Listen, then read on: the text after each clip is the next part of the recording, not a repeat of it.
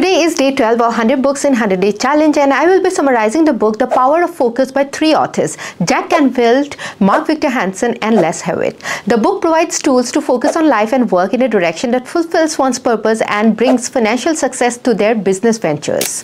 Packed with practical exercises, the authors demonstrate the importance of successful habits, overcoming setbacks, maintaining win-win relationships, and asking the right questions. Most people face disappointments in achieving their goals because of lack of focus. The book suggests that your habits define your quality of life. One effective way to improve your prospects is to convert your bad habits into successful habits. Before creating new productive habits, you first have to identify the unproductive habits you already have. To face any challenge, the book puts forward the problem solver method. By writing down the problem and analyzing it helps you to approach challenges and setbacks productively.